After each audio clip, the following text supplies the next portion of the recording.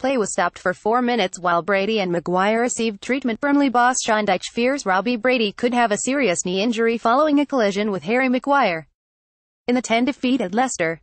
Brady, 25, was carried off on a stretcher in the first half wearing a leg brace as play was halted for several minutes. "We're waiting on news, but we think it's more serious than not serious," said Dyche. The winger has made 15 appearances in the Premier League this season.